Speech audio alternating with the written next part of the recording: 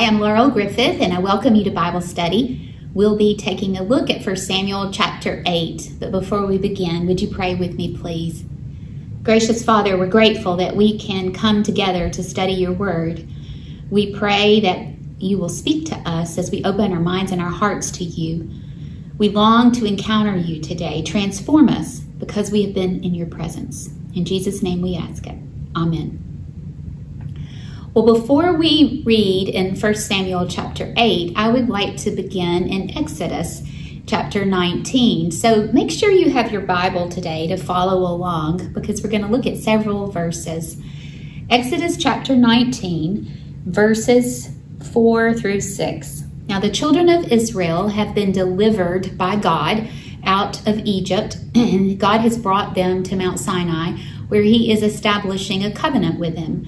He is going to give them the law, but first he is establishing this relationship out of his love and his grace. He has delivered them from slavery, and now he is bringing them into a life of living in relationship with him. He wants them to have the life of beauty, a life that is meant to be lived according to his principles. And so that is what the giving of the law is all about. But before he gives the law, he makes this statement about who the children of Israel are to him. It's a beautiful, just a few verses of scripture. So it's chapter 19 of Exodus, verses 4 through 6. You yourselves have seen what I did to the Egyptians and how I bore you on eagle's wings and brought you to myself. Now, therefore, if you will indeed obey my voice and keep my covenant, you will be my treasured possession among all the peoples, for all the earth is mine. And you shall be to me a kingdom of priests and a holy nation. These are the words that you shall speak to the people of Israel. So God is calling the children of Israel a kingdom of priests, a treasured possession, a holy nation. He loves them and he longs to protect them and to provide for them and to keep them safe. And he wants them to find their security in him. And now let's look at Deuteronomy chapter 7.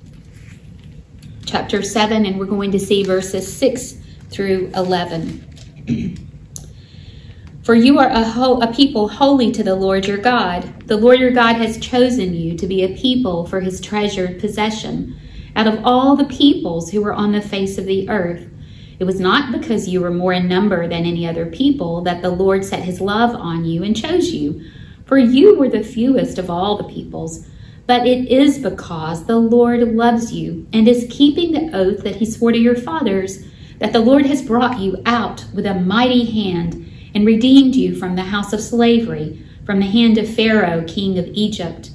Know therefore that the Lord your God is God, the faithful God, who keeps covenant and steadfast love with those who love him and keep his commandments to 1,000 generations, and repays to their face those who hate him by destroying them. He will not be slack with the one who hates him. He will repay him to his face. You shall therefore be careful to do the commandment and the statutes and the rules that I command you today. In the rest of this chapter in Deuteronomy, God goes on and talks about his love, the depth of his love and his care and his provision for the children of Israel. So God has promised to his allegiance to them. He has promised that he is going to keep them and protect them. And what he wants for them is to live according to his principles so that they become a light to the rest of the nations. He loves them and he is bringing them closer to himself in the sense that they are learning to live the life that he longs to give them. They're learning to live by God's ethical standards, with his love, with his humility, with his care for the poor and the vulnerable. All of these standards are a part of the law that God gives to them. And he establishes this covenant with the children of Israel before they go into the land of Canaan. Now, these promises that God has made to them are finally fulfilled in the book of Joshua, when the children of Israel cross the Jordan River and move into the promised land. And in the promised land, they began to take the land and drive out the peoples that are living there. God wants to protect them. He wants the children of Israel to direct their attention to him, to only serve him, to only follow after him. And in Joshua chapter 24, we have this beautiful call to commitment that Joshua gives the people. This is a familiar passage that you probably have read, or you might even have this on a note card somewhere in your house. So Joshua says in chapter 24, verse 14, "Now therefore fear the Lord and serve him in sincerity and faithfulness. Put away the gods that your fathers served beyond the river and in Egypt, and serve the Lord. And if it is evil in your eyes to serve the Lord, choose this day whom you will serve, whether the gods your fathers served in the region beyond the river, or the gods of the Amorites in whose land you dwell. But as for me and my house, we will serve the Lord." And then verse 16, "The people answered, Far be it from us that we should forsake the Lord to serve other gods. For it is the Lord our God who brought us and our fathers up from the land of Egypt, out of the house of slavery, and who did these great signs in our sight, and preserved us in all the way that we went, and among all the peoples through whom we passed." So the people, the Israelites, made their commitment to God once again. They are renewing their commitment here, and they say, we are going to worship. We are going to follow the one true God. Well, as we move through the pages of Scripture into the book following Joshua, which is the book of Judges, we find that the Israelites have betrayed the worship of the one true God. They have let their attention turned to idol worship. They have been influenced by the culture around them, and they have taken up the worship of false gods. So let me read just a few verses in Judges, because now that they are in the land, they have forsaken God. We see this in Judges chapter 2, and I'll read you just a few verses, starting with verse 11. "And the people of Israel did what was evil in the sight of the Lord, and served the Baals. And they abandoned the Lord, the God of their fathers, who brought them out of the land of Egypt. They went after other gods from among the gods of the peoples who were around them, and bowed down to them. And they provoked the Lord to anger. They abandoned the Lord and served the Baals and the Ashtaroth." So the people of Israel abandoned the worship of the one true God, and they began to be influenced by the gods of the culture. They began to mix the worship of Baal and the Ashtaroth poles, the altars of these idols, in with their worship of the one true God. And the last verse in Judges sums it up. It's what was going on in that time. In Judges 21, verse 25, "In those days there was no king in Israel, and everyone did what was right in his own eyes." And so this is exactly what was happening. The children of Israel were behaving the way they wanted. They were taking their cues from the world around them. Now, in the time of Judges, what God did was raise up leaders, raise up judges from among the Israelites. Now, Israelites were living in a decentralized form of government. It was a tribal system, and each community or each tribe was responsible for their own economy, and they would be responsible for their own government. And God would raise up judges to lead the people and to encourage the people to follow the one true God. And what Scripture tells us is that when these judges would arise, when God would bring these judges into the forefront, then Israel would respond, and they would repent and would serve God. But when these judges would die, Israel would turn back, and they would turn their attention back to the culture around them and begin to worship at the altar of Baal. They would begin to adopt the practices of the people that were around them instead of only serving God. So one of the judges that God has raised up is the judge Samuel. We've been reading about his life in 1 Samuel. And so Samuel, when we looked at chapter 7 last week, what we read was that Samuel was judging the people. And what that means is that Samuel was bringing God's justice into the lives of the people. He was making decisions and leading people in their civic affairs in a way that was consistent with the principles of God. He was also establishing altars, which lets us know that Samuel was leading the people in the worship of the one true God. So Samuel has been someone who has served God with distinction, and there is no criticism of Samuel. No criticism is ever directed towards Samuel. He is truly a man of God, both a judge and a prophet.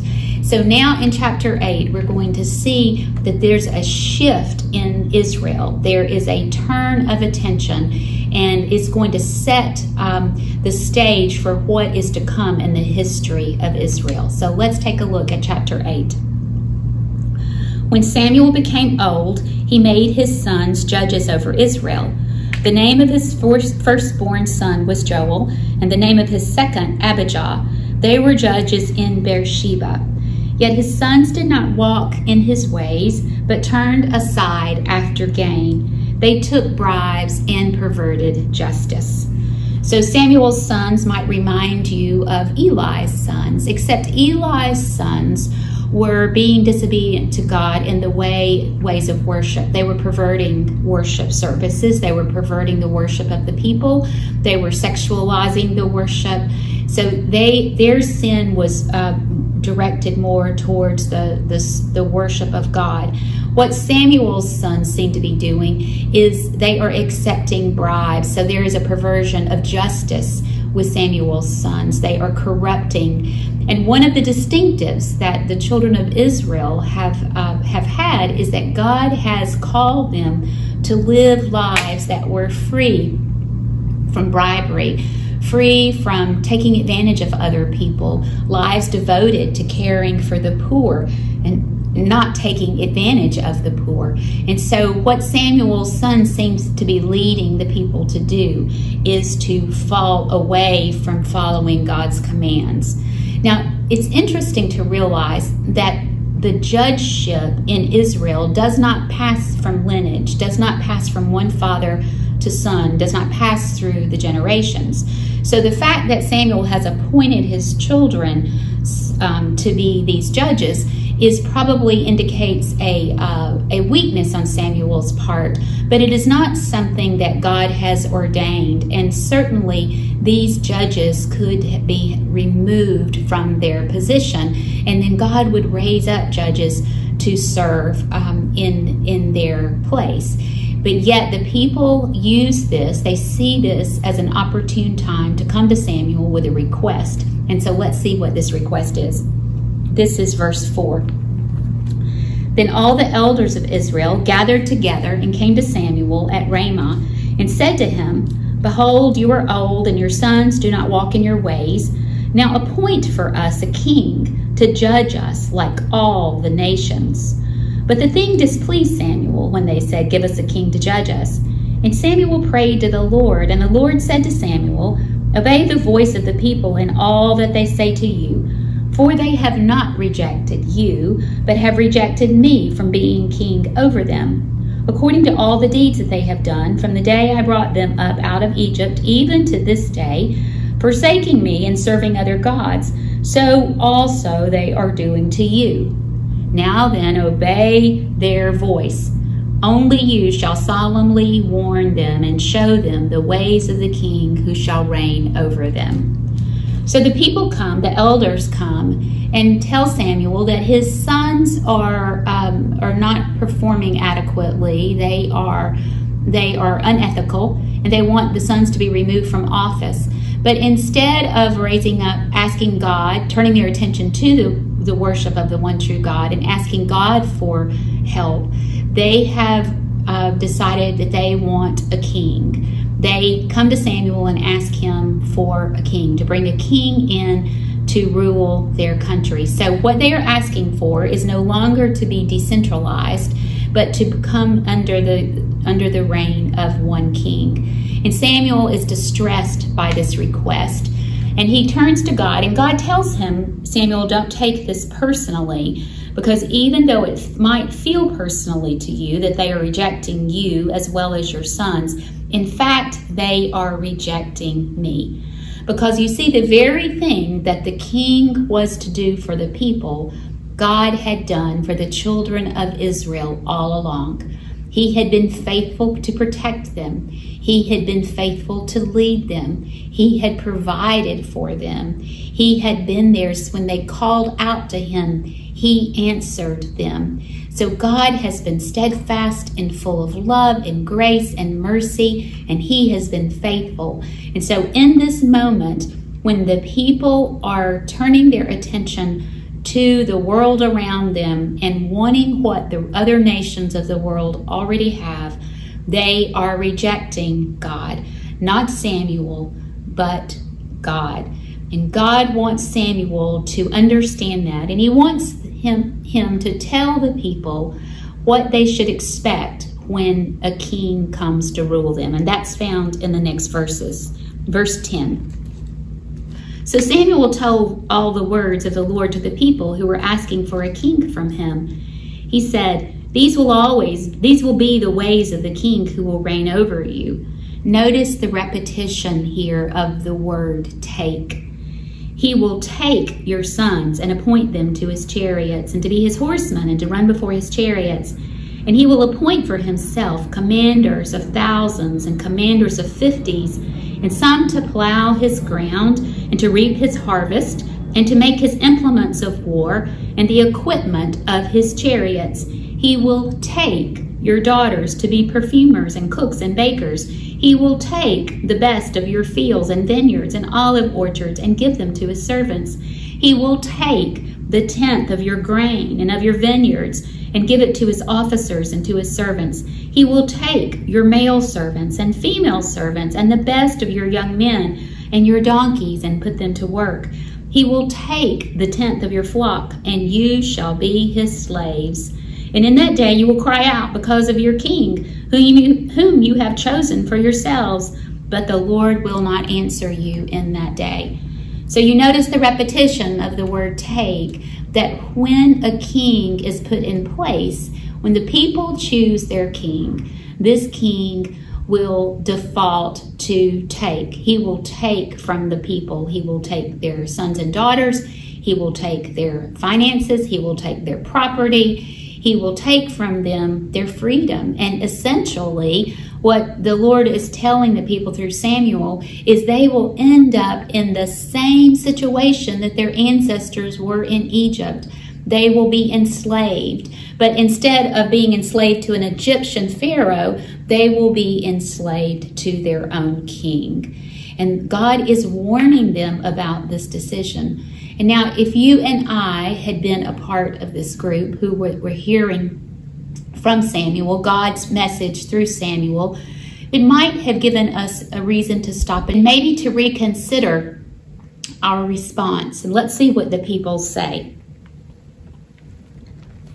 In verse 19, but the people refused to obey the voice of Samuel.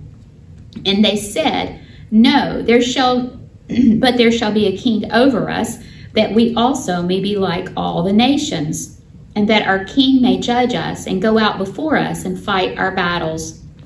So here you see that what the people want is they want a king, but their desire for a king is not so much because of the lack of ethics of Samuel's sons. The true motive comes to light here in this verse.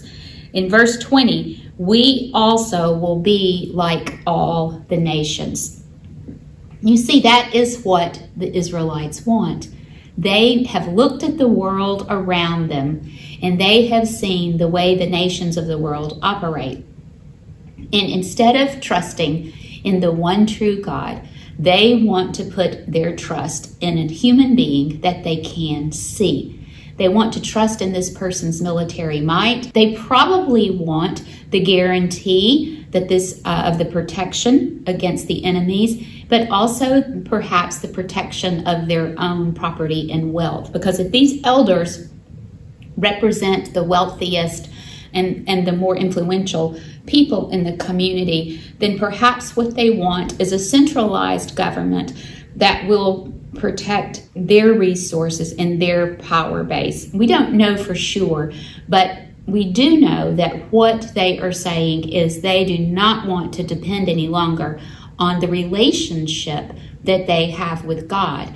Rather, they want to establish a king. They want a king that looks just like the rest of the nations. So instead of being a particular people who God has protected and shaped to be a light to the nations, what is going to happen is Israel is going to be just like everybody else. And the result of being just like everybody else is that this king is going to take from them. This king is going to use them, and eventually it is going to be as if they are enslaved to the king. In these final verses, we see what Samuel says. Verse 21. And when Samuel had heard all the words of the people, he repeated them in the ears of the Lord. It seems that Samuel is so distressed, he turns back to God in prayer and cries out to God. And the Lord said to Samuel, obey their voice and make them a king. Samuel then said to the men of Israel, go every man to his city. So God is willing to give the people what it is that they want. God is willing to give in to their demands. Now, it's interesting to know when you look at this passage of scripture that back in Deuteronomy, before the children of Israel went into the promised land, God actually gave them instructions for what kind of king that they should choose, that what the standard that the king should obey when they had a king rule over them. So we're going to take a look at what God's standard is, and we're going to turn to Deuteronomy chapter 17. Those are verses 14 through 20. And here what we read is the way God intended for the monarchy to work. We'll begin with verse 14. Deuteronomy chapter 17, begin with verse 14. When you come to the land that the Lord your God is giving you, and you possess it and dwell in it, and then say, I will set a king over me, like all the nations that are around me, you may indeed set a king over you, whom the Lord your God will choose. One from among your brothers you shall set as king over you. You may not put a foreigner over you who is not your brother. Only he must not acquire many horses for himself, or cause the people to return to Egypt in order to require many horses, since the Lord God has said to you, you shall never return that way again. And he shall not acquire many wives for himself, lest his heart turn away. Nor shall he acquire for himself excess silver and gold. And then verse 18. And when he sits on the throne of his kingdom, he shall write for himself in a book a copy of this law, approved by the Levitical priest. And it shall be with him, and he shall read it all the days of his life, that he may learn to fear the Lord his God, by keeping all the words of this law and these statutes and doing them, that his heart may not be lifted up above his brothers, and that he may not turn aside from the commandments, either to the right hand or to the left, so that he may continue long in his kingdom, he and his children in Israel. So God has given the Israelites instructions for the king, that the king is to be a person of great integrity. The king is to be a person who continues to focus on the one true God. The king is to be a person who does not profit off the people.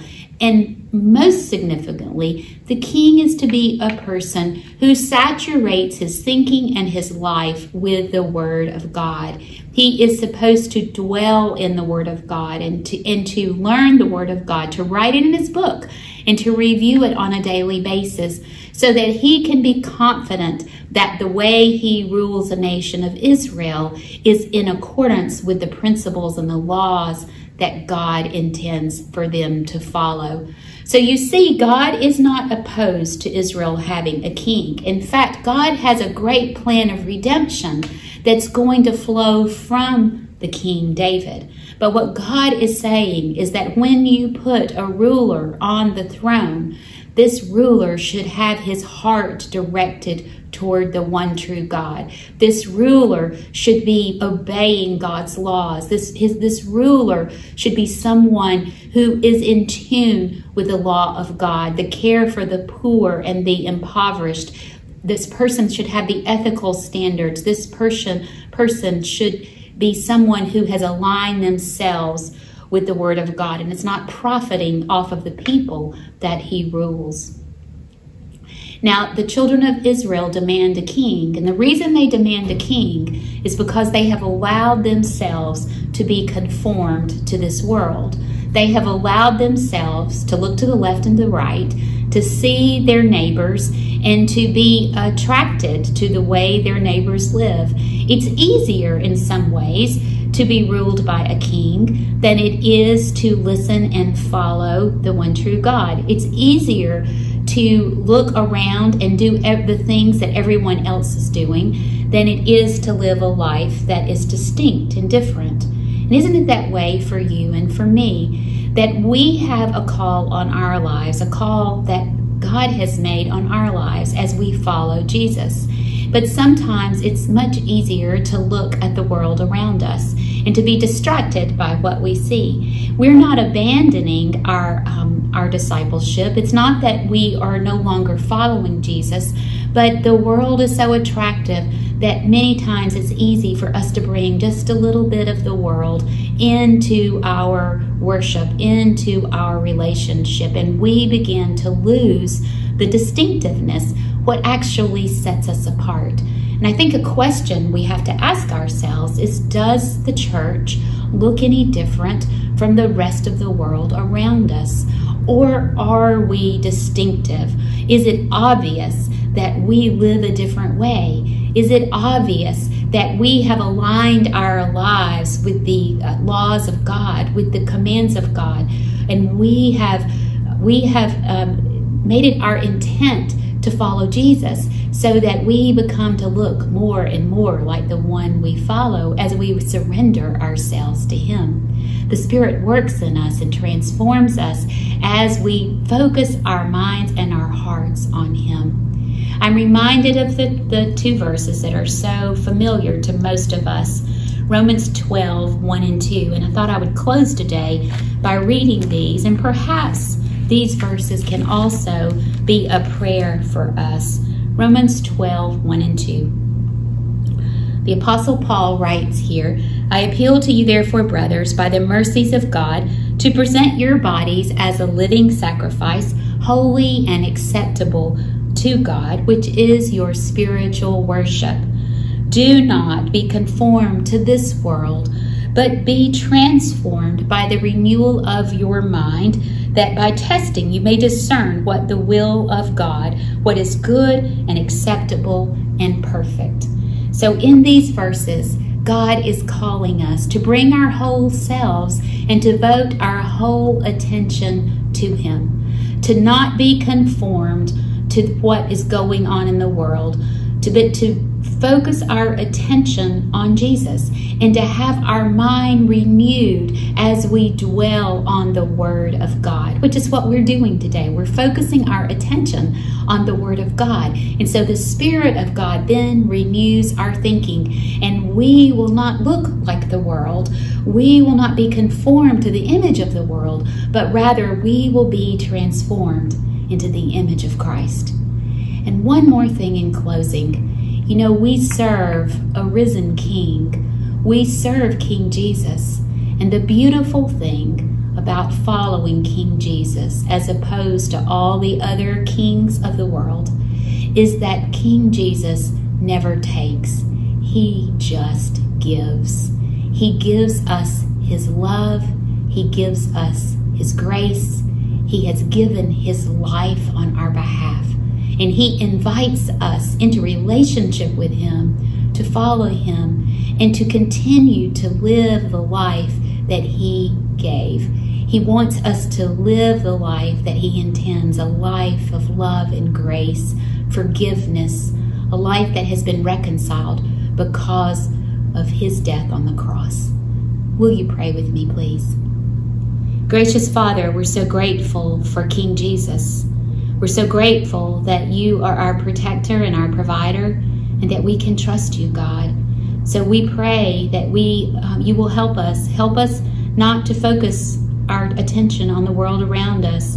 Sometimes it's so easy to get distracted, to have our attention diverted. But Lord, remind us, bring us back so that we only look at you. Lord, we long to be conformed to your image so that we may know what your good and perfect will is. So we surrender ourselves to you today. Transform us, we pray, in the name of Jesus. Amen. Well, thank you so much for joining me today, and I look forward to seeing you again. Have a great week. Bye-bye.